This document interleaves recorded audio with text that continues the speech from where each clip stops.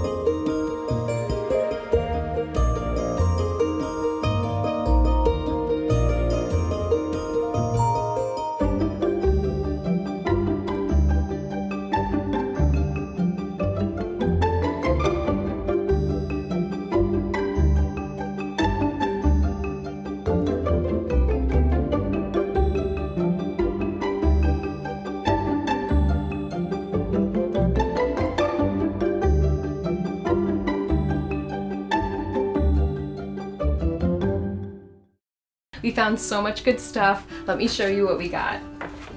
So we got this really pretty moon phase sun catcher. I think it's so pretty and I can't wait to hang it on a window and see the light reflect through the prism. We also got these beautiful vintage style posters. Alex picked out this really cool constellation one. And I got this fern poster, which I really love, and I got a hanging kit to put it up on the wall. And we also stopped at the bookstore and I got a copy of Braiding Sweetgrass, Indigenous Wisdom, Scientific Knowledge, and the Teachings of Plants by Robin Wall Kimmerer. And I'm so excited to read this. It's been on my list for a really long time, and I think this will be a really nice summer read. We also got this pack of origami paper with really beautiful patterns, and we're going to use them to make our paper cranes. And I also picked up an X-Acto knife and cutting mat from Michaels for our flower garlands, so we're all ready to get started painting.